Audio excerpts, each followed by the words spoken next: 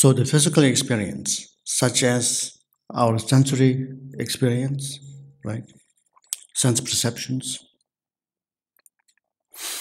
bring our mind or attention to what are you seeing in this moment when you feel the emotion. What do you see out there? Okay, there's a vivid emotion in here, maybe anger. And in that moment, try to connect with the physical experience more, like what you see, what you hear, and what is your bodily feelings, sensations.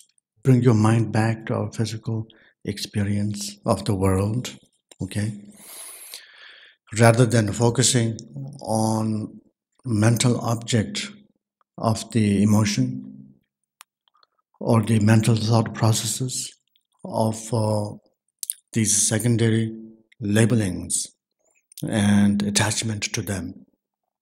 Okay, rather than focusing on that and holding on to that, you first connect with the physical experience.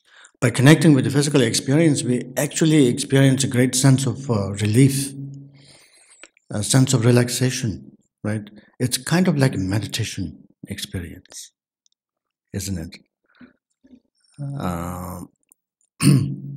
If you think about it, like, how you relax usually. How do you relax usually?